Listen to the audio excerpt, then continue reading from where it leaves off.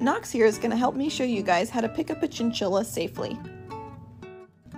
When you approach your chinchilla, make sure you've got one hand underneath to support his bottom, and then one hand right in front of him, just to kind of rest on his chest like this. I'm not squeezing him, even though his fur is kind of deep. It looks like I might be squeezing. I'm not. I'm just resting my hand there to balance him.